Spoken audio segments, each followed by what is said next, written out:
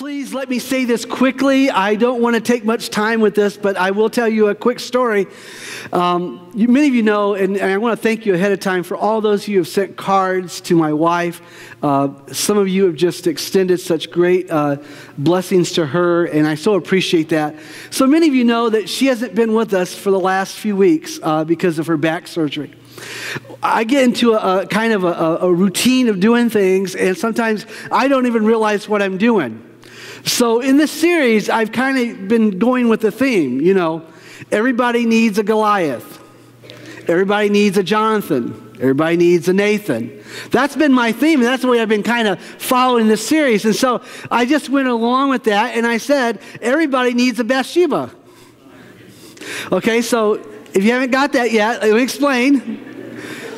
I took my wife out to our doctor's appointment on Friday for our checkup, and on the way home, my wife was passing by the sign, and she said, "What is that?"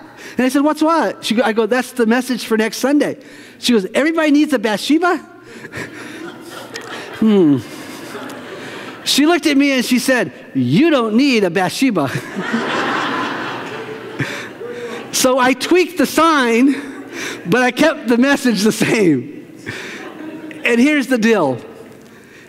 Technically, we do need a Bathsheba. There are experiences, temptations that we go through that because of those temptations, they draw us closer to the Lord. We're going to talk about that today. We talked about Bathsheba a little bit when we talked about Nathan. Today, we're going to go into just a little bit more, and we're going to talk today about this picture of David and Bathsheba in one night, in one situation, one shortcoming, one act of sin. David made a choice, made a decision that cost him big time. It cost him in a way that he probably never realized that it would cost him. It would be a decision that would cost him 2 lives. The life of Uriah the Hittite and the life of an unborn child that would be conceived because of the sin. It was a thing that if you can imagine David on that night, he never dreamt that one decision would cost him so much. But it did. And the thing about Satan, and I think we all know this, but the thing about Satan is that he is the master of covering up the consequences for our sins. Because in the moment, he gives us this look of whatever it is that we're about to enter into is really no big deal. And he gives us all kinds of reasons why it's okay. Everybody else is doing it. You don't have to worry about it. You're not going to get caught. No one's going to know. And we never see it until it's too late. Just like David, he didn't see the consequences of the sin until it was too late. And so often we exchange God's blessings for a lie. And you wouldn't think that we would do that, but we do it all the time. And today, that's what we're going to talk about. How we deal with the causes of temptation, and then we're going to have the cures of temptation. So if you kind of want to head this in your notes, we're going to start with the causes of temptation, and then we're going to end with how do we correct those temptations, and how do we correct those things that we do in our lives that are temptations. I'd like to start this morning with a story. It's a true story about a young man who went to kind of a flea market, if you will. It was kind of a mom and pop store, and he saw this old, rusty, really depleted Harley Davidson motorcycle. And the guy who owned the store told the guy who was looking at it, he says, "Hey, if you want to trade me a couple things, I'll give you the Harley." He says, "But it's going to take a lot of work to get it out here because it's kind of stuck. It's kind of at that place where it's been sitting for so long. You're going to have to lift it. You're going to have to get something to bring it out. You can't push it." And the guy said, "I'll make that trade with you. I'll take that Harley Davidson for hardly nothing." It equaled out to be about $100 worth of stuff that he traded for this old Harley Davidson. He gets this Harley Davidson home, and he's kind of like a lot of people. He wanted to go in. He wanted to restore the old Harley. He wanted to get it back to as close as he could to its original. So he starts looking around. He didn't even know what year the Harley Davidson motorcycle was. And so he starts looking for the serial number on it, and finally he finds the serial number, and he does what most people would do. He calls a Harley Davidson shop. And he says, "Hey, I'm just trying to figure out what the year is of this motorcycle, and I think I've got the right serial number. Can I give it to you?" And he says, "Go ahead, give it to me now, and I'll call you back." So he gives him the serial number. In a couple of days, the guy from the Harley-Davidson shop calls back and he says, hey, I need you to go back and I need you to check that one more time because I'm not sure you've got the right serial number. So he goes back and he checks it again. He checks it 2 more times just because the guy from the Harley-Davidson shop asked him to. He says, listen, I want you to do one more thing for me. I want you to check one more thing. I want you to raise up the seat. The spring kind of seats that the old Harleys used to have. He said, I want you to raise that up, and I want you to see, is there anything written underneath that seat? He says, hold on, let me check. So he raises up the seat, he moves away the dust, and it says, the king. He says, yeah, actually, I do see some writing here. It says, it's the king. He says, yeah. He says, there were only a few motorcycles made for Elvis Presley, and this was one of them. We've been able to find most all of them, but this one was one that we could not find. He says, I will give you $200,000 for it right now. He says, I don't think so. Just a few days later, Jay Leno hears about this story, and he calls it. If you don't know Jay Leno, he used to be a part of the Tonight Show. He's also a collector of bikes and cars and things like that. He called up the same guy, and he says, I'll give you $500,000 for that as is. And the guy said, I think I'll keep it. Now, why do I tell you that story? Here it is. Can you imagine if you were the owner of that little mom and pop resale shop? Can you imagine what a bad deal that you made on that one thing? What a bad decision to make that trade. You didn't maybe know it in the beginning, but later on, man, it hurt. It hurt so bad that he would never forget it after that. He would go to bed night after night, kicking himself for ever making that trade. It's as bad of a trade, as bad of a decision that was, it was nowhere near the depth of the bad decision as what David did. A David who traded his reputation, a man who was supposed to be a man after God's own heart, in one night makes a bad decision, a sinful decision that would cost him. And although David could stand before the giants of Goliath and overcome, it would be this one temptation that would destroy him in that moment. One night of temptation that he could not overcome.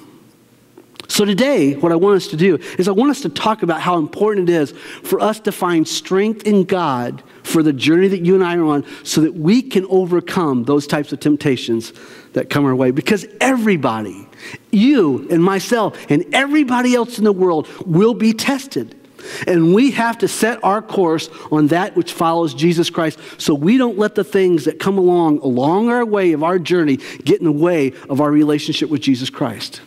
That's what we're going to be talking about today. So let's talk about the 3 causes of temptation, and let's talk about the 3 cures of temptation this morning. So if you have your Bible and your notes out, why don't you go ahead and grab those out real quick. Let's talk about the causes to begin with. This first one, I thought to myself, if we really wanted to, we would just spend one message on this one cause. It would be enough for us to talk about just the one thing, but we're not going to do that today. We will come back to that at another time when our structure of our outline is a little bit different. But today I want to talk about first the 3 causes, and the first is this. Would you please write this down? The first one is this: compromise. Can I just say that to you again? Compromise. It's when we simply make sin something that is normal. Have you ever found yourself in your life where you were doing things that you knew in the beginning was wrong, but over the course of time, you did it enough, you did it frequently enough that no longer did you drop and say, oh, that feels odd. It felt absolutely normal for you. And that's what happens when you and I get to that point when we begin to compromise. In fact, there are a couple of passages of Scripture I just want to read to you that may sound awfully incredibly silly hearing it, but it is exactly what describes compromise. Look at this with me. It comes from Proverbs chapter 30, verse 20. And it talks about this adulterous woman. It says this: this is the way of an adulterous woman. She eats and wipes her mouth and says, I've done nothing wrong. Can you imagine that? You could you could bite it, you could eat, you could wipe your mouth, and you could say, all that I do, nothing is wrong with that. I'm an adulterous woman, but there's nothing wrong with what I'm doing. Or you could look at Proverbs chapter 28, verse 24, and look at what it says here. Whoever robs their father or mother and says it's not wrong is a partner to the one who destroys. Now let's just stop and use that one little word there, destroys. Who is it that destroys?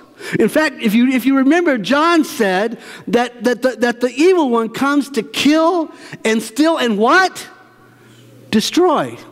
So here's the deal. When you think about what happens when you and I compromise to sin, it really comes down to this.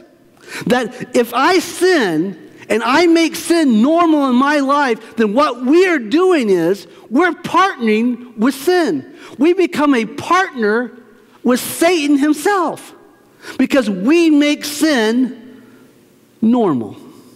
We don't see the wrong and right anymore. Now we have become partners with the one who has come to kill and to steal and to destroy. I love the History Channel. There's some really cool things that they show. And one time I remember this story that they were talking about that fits so perfectly with this. The only thing that would make this story better is if this was at harvest time, because we're talking about pumpkins.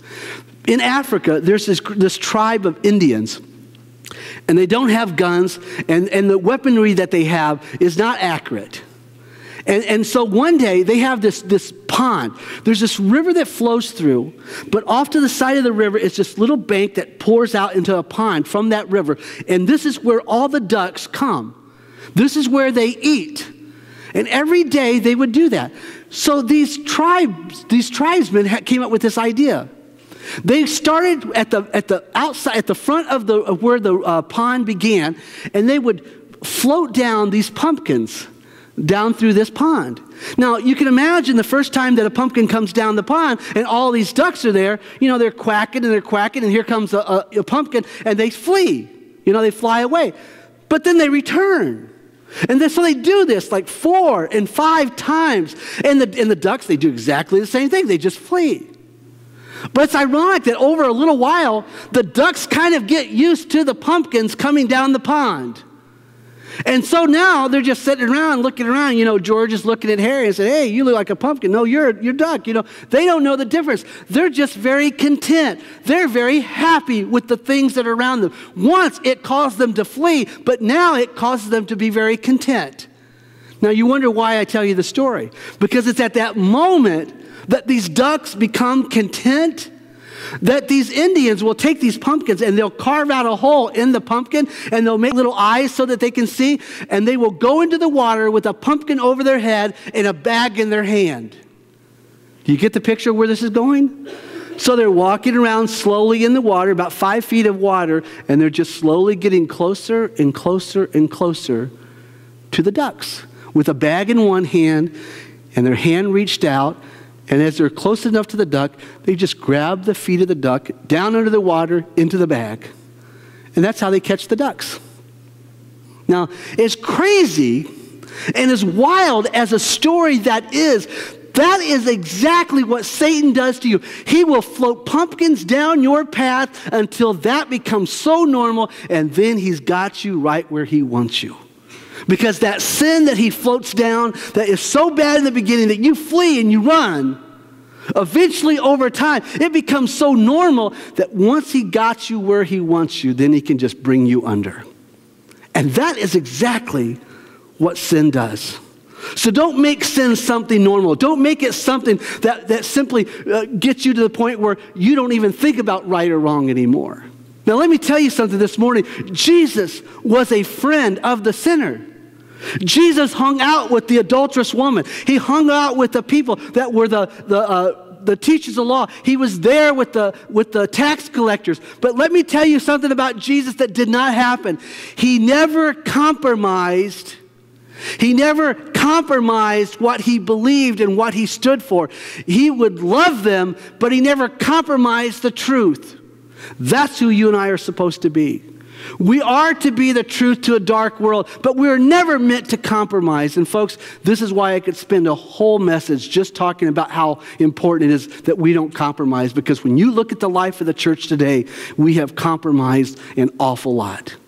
And God says, if you want to be a child of the living God who doesn't find themselves struggling like David struggled, let me tell you, you need to realize real quick that there cannot be compromise in your life, that you cannot allow that to take place in you. You can't allow pumpkins to become normal in your journey.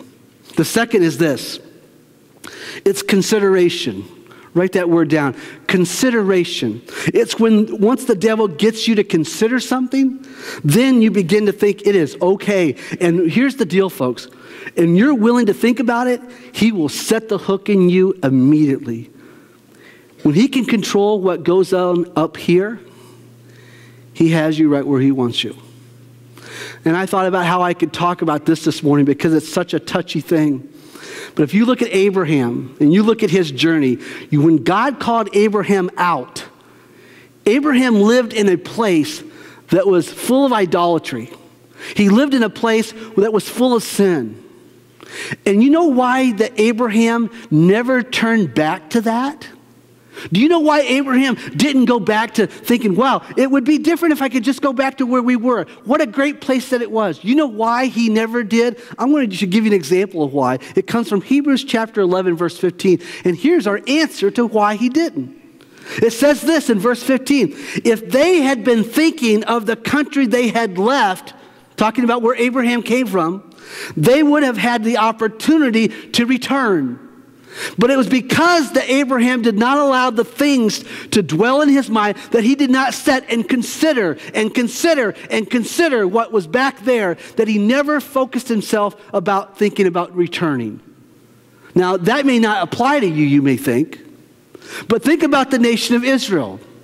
It took God just moments to take Israel out of Egypt. It took him just moments to take the children of Israel out of Egypt. It took a lifetime to get Egypt out of Israel, though.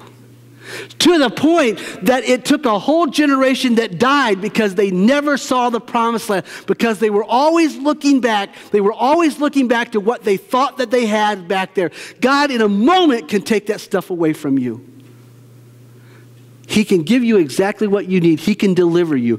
But it can sometimes take a lifetime to get Egypt out of your head.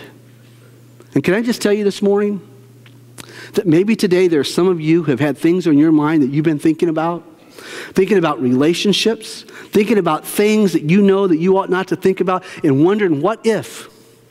What if that happened? What if this could happen in my life? What if my wife and I weren't getting along? What if maybe this person over here really would be interested in me? How would I respond? When you consider those things, let me say to you this morning, Satan already has you right where he wants you. I had a friend, and when we were younger, he had this horrible dog that wanted to eat my body. I'm just going to say that for the record. And I chose not to go to his house. We didn't eat at his house. We didn't work out at his house because his dog, well, it was satanic. I'm sure that it was.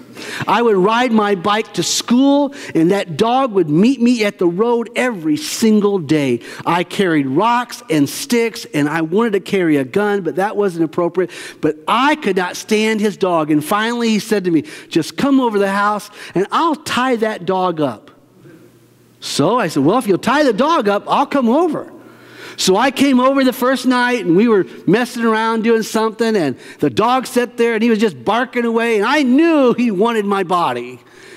And I went home. I thought, well, that wasn't bad. He's on a leash. He's not getting any further. He's not close enough to hurt me. So he said, come over tomorrow night. Let's do some other thing. So this went on for like a month, and he kept the dog tied up just like he promised he would. And he says, listen, it got to the point where the dog never barked anymore. But listen, let me tell you, I want you to know that in my hearts of hearts, I knew that even though he was on a leash and even though he stopped barking every time I came over, I knew if he was ever given the opportunity to consider doing something to me, that dog would. So much so that we finally said, I think the dog will be just fine. I don't think you got to keep tying the dog up anymore. And I came over to his house, and he ate my body up. Never to go to that guy's house again. I tell you that only to say, folks, that is exactly what Satan does. You can tie a dog up and you can hold a dog back, and that's you and me. You are the dog. But let me tell you, being given the opportunity to consider something, it may not look like it on the outside, but on the inside, we're thinking about it. On the inside, we're thinking, what would it be like if I could get my hands on that? And you know what? I wrote down some things, and maybe this is the right time to think about it. But you ever wonder about how Eve must have felt in the garden? How Eve walked throughout the garden day after day after day. And she saw all those trees that were full of fruit. And she knew it was that one tree in the middle of the garden, the tree of knowledge of good and evil, that she wasn't supposed to eat. But do you know what changed her mindset? Read the scripture. Go back to the story, and you will find it was the moment that she considered, what would it be like if I did? What if I did eat from that tree? What would happen if I touched that tree? What would happen if I took that beautiful fruit that was on that tree and just take one bite? What would it do? You see, once Satan got her to consider, it forever changed her. And as I think about that, I think about how many times do you and I think about that one thing, and on the outside it doesn't look like it's there, but on the inside we're waiting for that opportunity to come as we consider all that we might have, all that we might do. It's in us. So don't consider those things that are not of God. Don't let those things rest in your mind. The third is this: complacency. You know, we're going to talk about this right now because it's so important, but we always have to keep an attitude of urgency. Sometimes when we become complacent, you know what happens? We get very, very comfortable with the way life is, and we just become happy and normal, and everything is good because we aren't active. We're not pursuing the things of God. We're not pursuing the things that are a blessing to God, and we find ourselves getting in trouble. In fact, Proverbs 6, verse 2 through 5, it says this: you have been trapped by what you said, ensnared by the words of your mouth. So do this, my son, to free yourself. You want to be free? Here it is. Since you have fallen into your neighbor's hands, go to the point of exhaustion, he says, and give your neighbor no rest. Allow no sleep to your eyes, no slumber to your eyelids. Free yourself like a gazelle from the hand of the hunter, like a bird from the snare of a fowler. If you know that there's something that is wrong in your life, it's not godly. If you know that it's not, then deliver yourself from those things. Deal with it immediately. Deal with it today. That's how important this is. You know, I've had a lot of great people in my lives that I've enjoyed spending time with. I had a friend growing up. He was an older guy back then, and he was a fisherman. And he was one of the best fishermen I had ever seen. He just did things that as I sat there on the bank of a river, I wouldn't get a bite all day, but this guy caught fish, one right after another. And I finally came up to him one day. I said, I feel bad. We get together, we go fishing, and I don't catch a thing. How do you do it? He said, well, let me tell you how I do it. I look for the insects that are around these fish. And I go back to my tackle box. And I find lures, I find things that look very close to, similar to what the fish are actually eating. And I use those things as my bait. And he says, and then when I throw my reel out there, when I throw that line out there and they catch it, the fish think, you know what? Look what I've got. I've got this great thing in my mouth. It is good for me. And to be quite honest with you, the way he fished, sometimes he would just let the line go. He would just let the fish swim around until he was ready to pull it in. And you know what? That is exactly what Satan does to you and to me. He'll let you play with it. He'll let you grab it. He'll let you swallow it deep. And you still think you're okay. You're swimming around. You're joining everybody else until the time comes that he pulls back. And he says, guess what? I've got you. I got you right where I want you. What sin have you been biting on? What is it that you've been hungry for? That the devil knows that at some point that he'll take you right where he wants you to go. Can I just tell you that when I think about that, I think to myself, how many times have I just got so relaxed and so comfortable with what's around me that I don't even think about whether it's good or bad. Is it just comfortable? Is it good for me? And if it's so, why not take a good old bite? Because it's okay, right? I can go to church. You know what? That's what Satan will do to you too. He'll get you hooked, but he'll let you go to church. He'll let you go. He'll let that line go out. He'll let you swim around until that moment he's ready. to pull you in. That's what Satan does. It's when we compromise. It's when we become so complacent, when we start considering things. That's how temptation interacts with us. That's how sin comes into our lives. And those are just a few of the things. But I've got good news for you this morning, because that might be the causes. But thanks be to God that there's a cure for that stuff too. And that's what I want us to focus on in these last few minutes, is the cure for temptation. Now you wonder, were we going to talk about David and Bathsheba? Well, here it is. If you're following along in your Bibles and you want reference to why we've been talking about this for the last 25 minutes, here's the reason.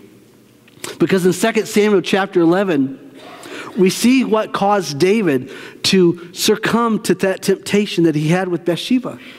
It's in 2 Samuel chapter 11, beginning with verse 1. And I want you to look at what happens here. It says this: in the spring, and this is kind of a strange phrase that you and I don't probably think much about, but it was important in David's day.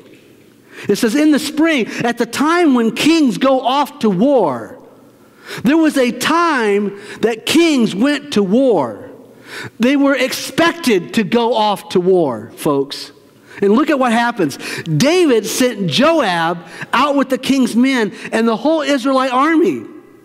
They destroyed the Ammonites and besieged Rabbah, but David remained in Jerusalem.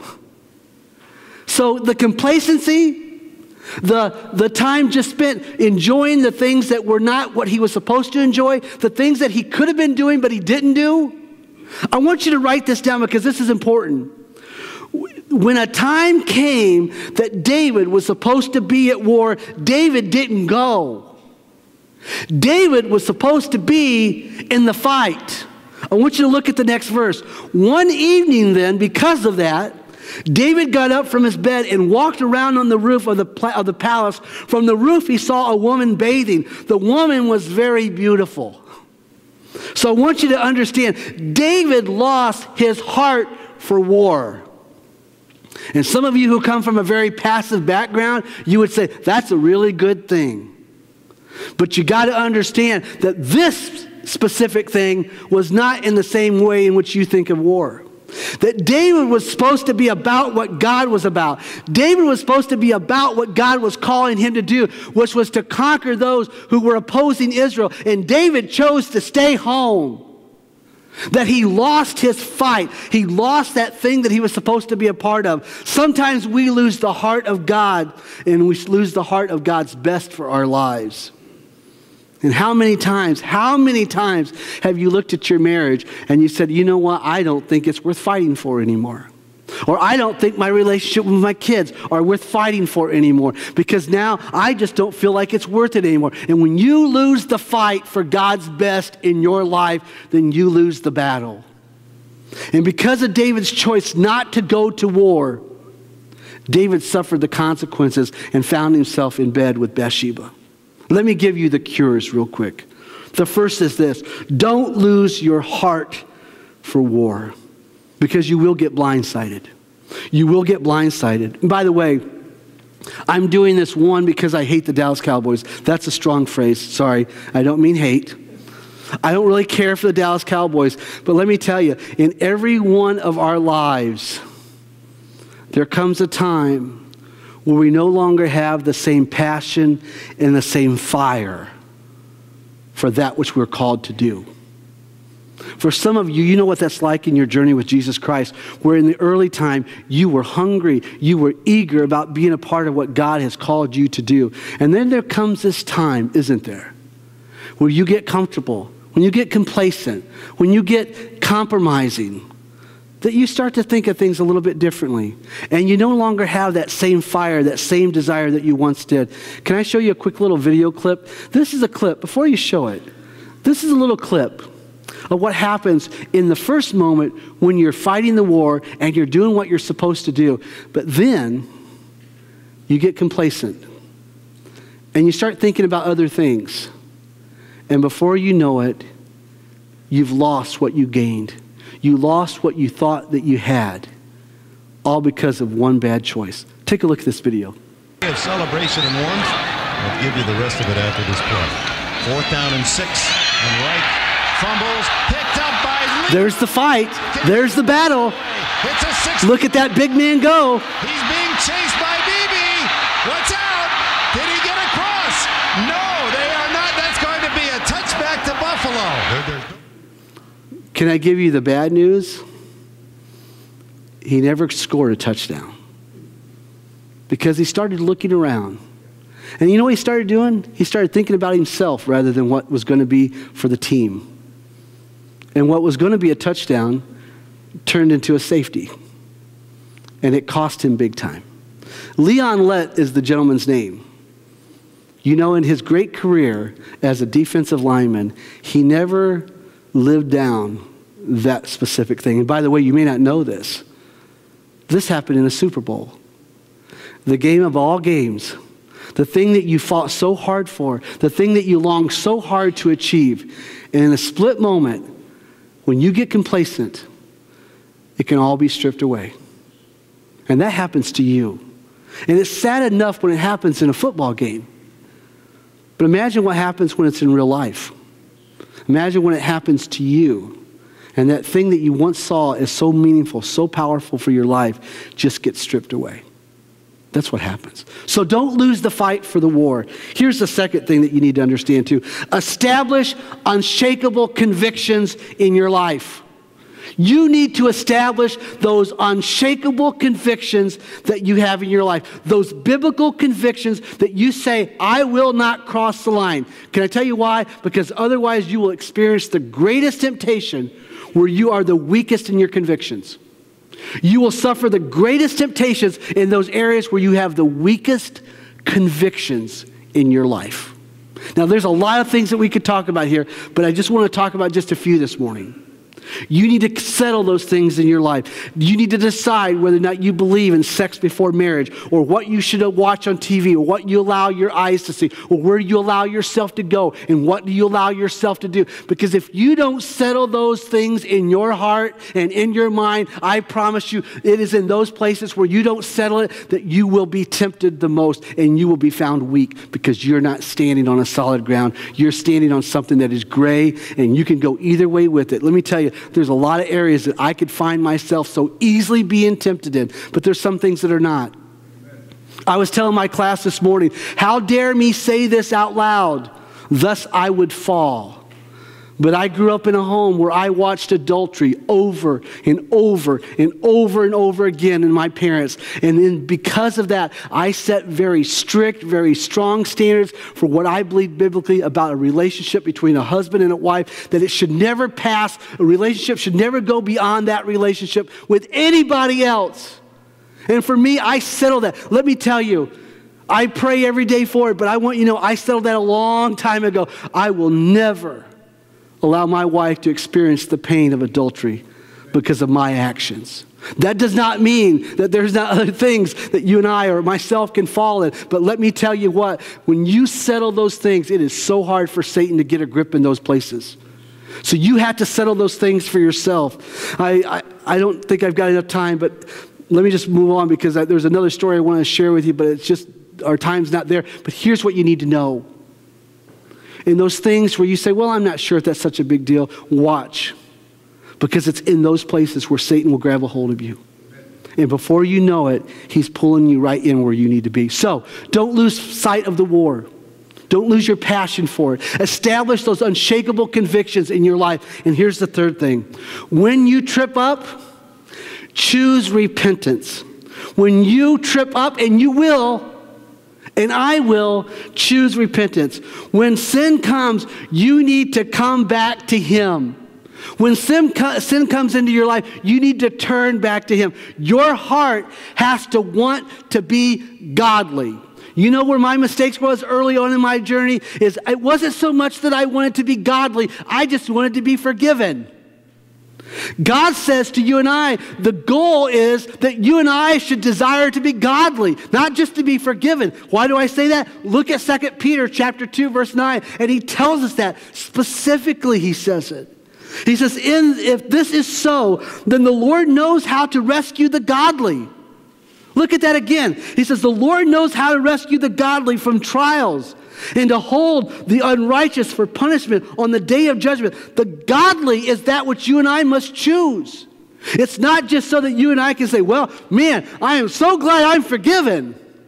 We should desire it because we want to become godly. We want to have a closer relationship with Him. We want to be like Him. It ought not to be just so that we can get off the hook.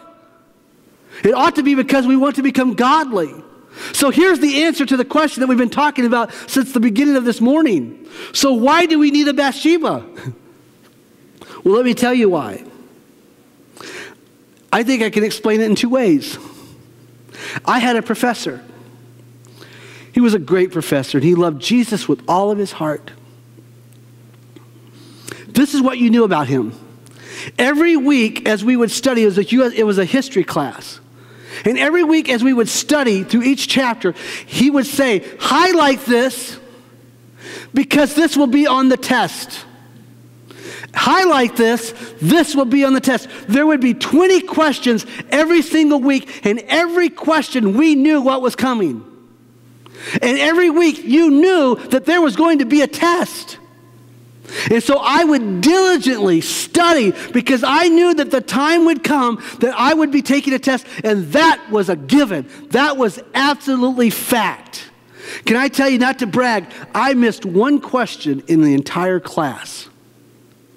Out of all the tests that we took, one question. And you know why?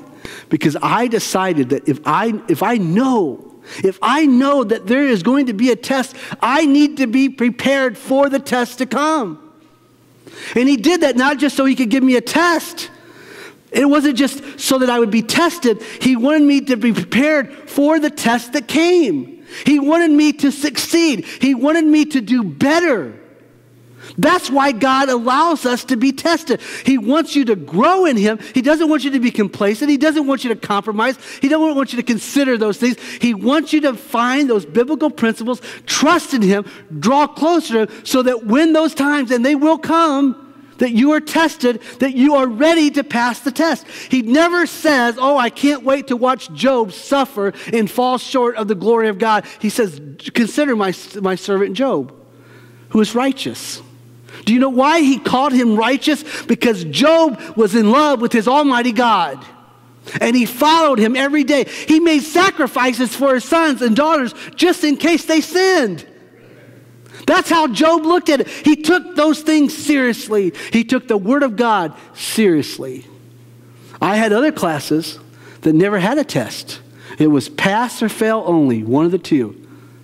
And if I'm going to be very honest with you, when you're in a class where it's just a pass or fail kind of situation, how often do you find yourself studying like there's no tomorrow? Not very often. Because you know.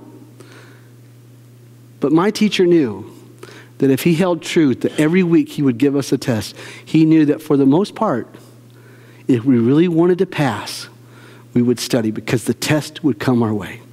I'm going to close with this story and then we'll be done. I know that we're getting close to the end of our time. I had a teacher in 7th grade. His name was Mr. Hoover. And lots of you know Mr. Hoover if you went to Wakarusa Middle School. He was a tremendous teacher. And he taught math. And of all the subjects that I suffered and struggled in the most, it was math. Oh, how I hated math. But he made math more interesting than any teacher I ever knew.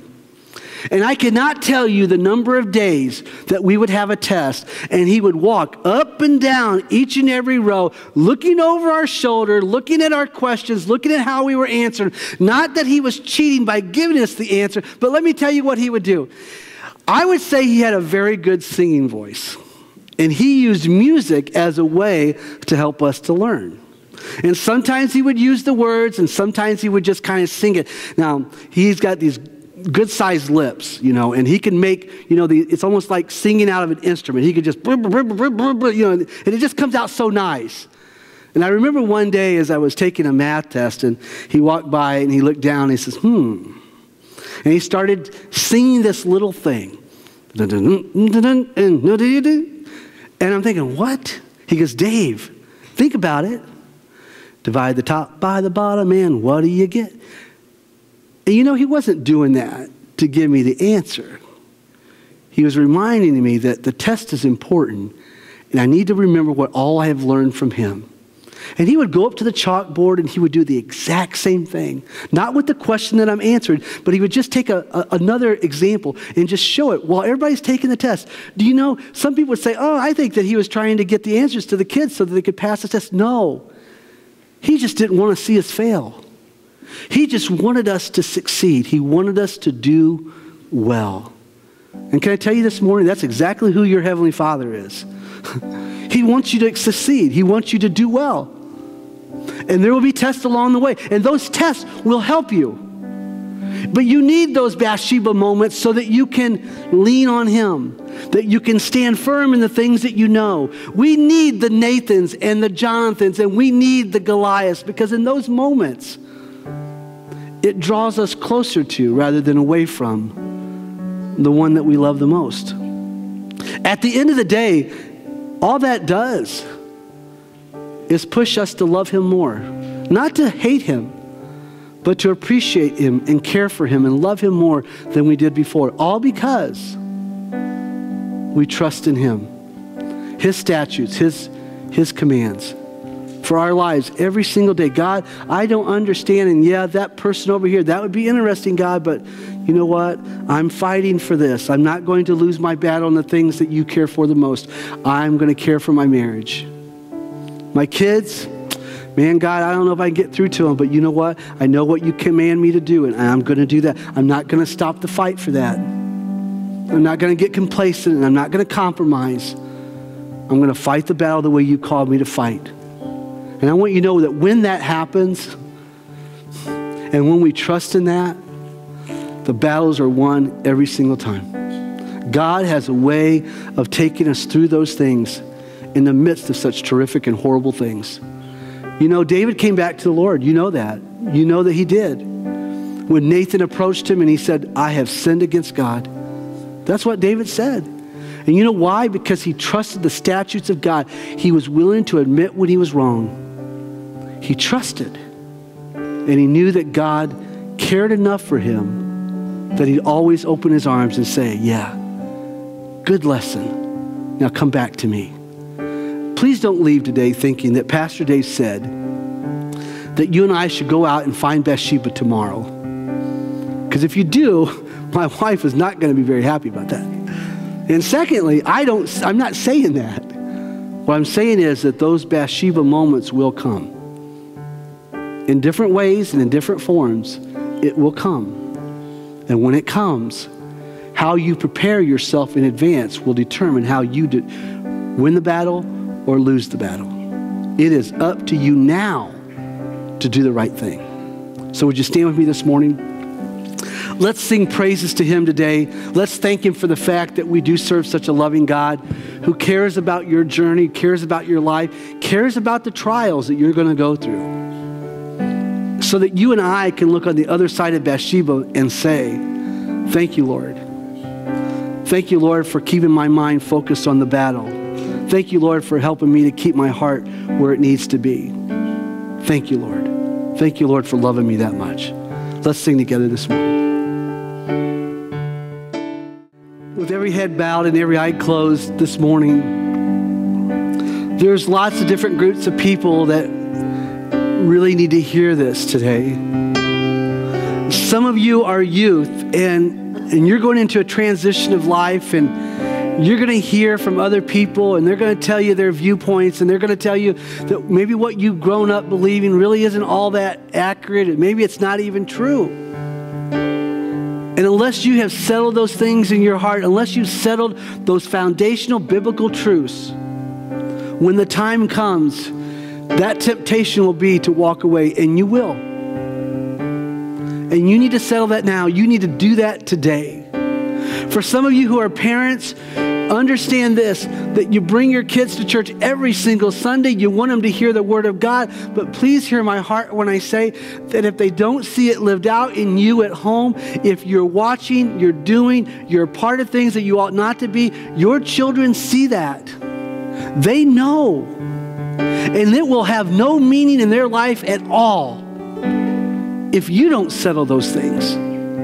And all the church going and all the nights that you put them involved in things at church will not matter if you don't settle those things.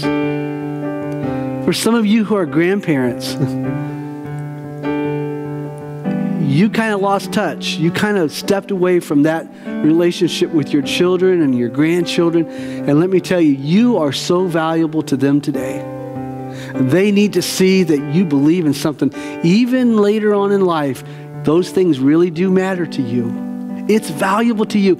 Even as you go into those twilight years, it matters to you. They need to know that. But it doesn't happen until we settle it. And so this morning, before we pray, as I've spoken to some youth and some parents and some grandparents today, maybe there's some of you who are here today and you would say, Pastor, I know that maybe some of the things that I have heard, I've not really settled it for me yet. Oh, I hear what people say, but maybe I haven't said, I'm sticking a stake in the ground right here. I'm drawing a line in the sand and I will not cross. Maybe you're that parent who said, you know what? I've watched things and I've done things and I've let my kids see it. And yet here I am with them every Sunday. And I need to get that right for me too. And for some of you who are grandparents, you need to decide now to check back in, to get back involved, because you don't know how important you are to their lives.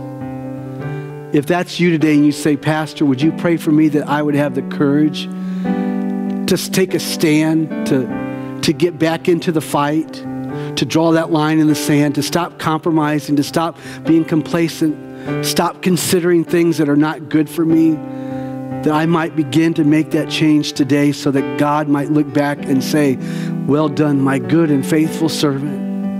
If that's you today, would you raise your hand and put it right back down, and I'll pray for you. I see your hand. I see it. Yep. Absolutely. Oh, Father, how grateful we are that your word reminds us so clearly of the path that we're to take, the standard that we're to set, the line that we dare not cross for a reason. Father, it is for our good. Somehow, Father, we have grown to believe that by holding back and withdrawing ourselves from things, that somehow we're going to miss out on life.